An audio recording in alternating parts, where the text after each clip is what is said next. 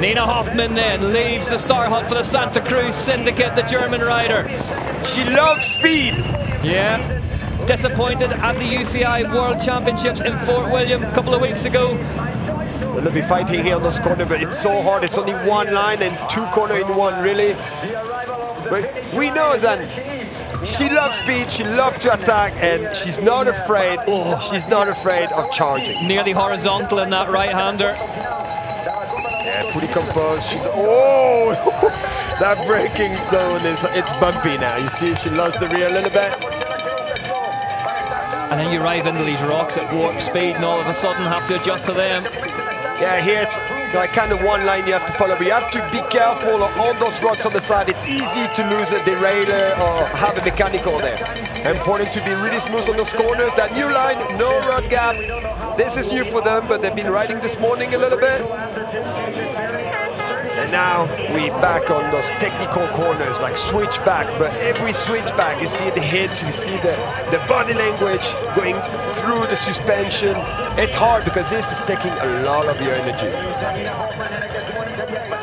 Hoffmann then down through this twisty section before you really have to get off the brakes and have to open the bike up.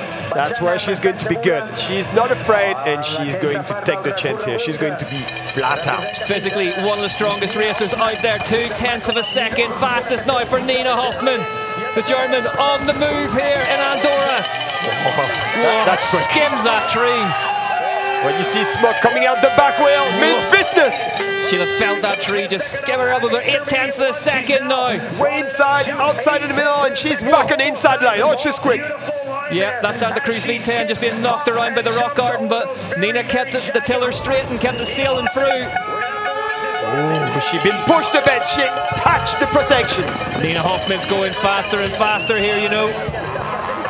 She's moving.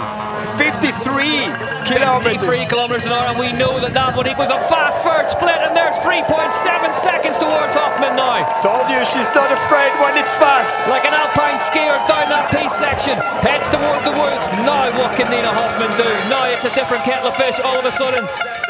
Inside line there, I think that's the quickest, because you get out really high after that wood section, and it's important because you will carry all that speed into the last wood section. Grabbed a couple of pedal strokes on the way into the woods. Will they pay off as we head down towards the fourth split?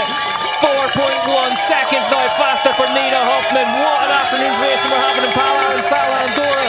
And so far she's keeping it together, and we know when this happened to Nina, she's incredible. Yeah, she's got unfinished business. That knee's still not right, but she was disappointed with that UCI World Championship performance in Fort William, and maybe she's just saved that performance for here today. Yeah, that's good. Heads into left-hander. Hoffmann, are we going to see a new rider in the hot seat? Nina Hoffmann down the line. Nina Hoffmann fastest by 4.1 seconds in Pal Arinsal, Andorra. Tanny Seagrave applauds it. First time we see her struggling a little bit. Then down to the line. Is she going to take the win? Valentina Hall crosses the line. She's 2.8 seconds.